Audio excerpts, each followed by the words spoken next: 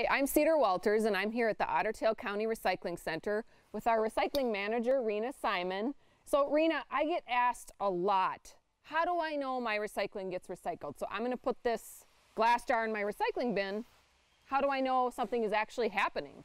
So here in Otter Tail County, all of the glass that we have from our sites and from collections goes to a place here in Minnesota, and it's remade into things such as other glass jars or containers, into decorative glass like this. Ooh, pretty. And even sandblasting medium.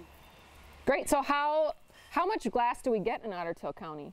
In Otter Tail County in 2018, we had 815 tons of glass. That's a lot of glass. So that would be a lot of new containers or potentially a lot of decoration in gardens. That is really pretty. So it's important that we put our glass containers to be recycled with the rest of our recyclables. So how many times can glass get recycled? So if I always put this in my recycling bin.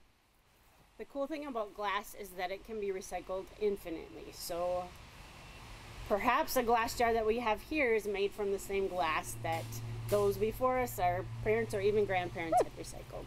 Great. Well, thank you for recycling, and remember, give your waste a new life, recycle.